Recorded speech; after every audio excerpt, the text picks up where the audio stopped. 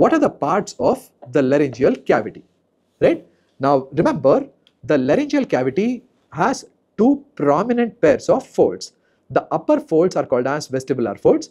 The lower folds are called as the vocal folds. The vestibular folds are formed by the vestibular ligament, which is covered by mucous membrane. The vocal folds are formed by mucous membrane covering the vocal ligament and the vocalis muscle. What is vestibular ligament? The vestibular ligament is the lower thickened margin of the quadrangular membrane, whereas the vocal ligament is the thickened upper margin of the cricovocal membrane.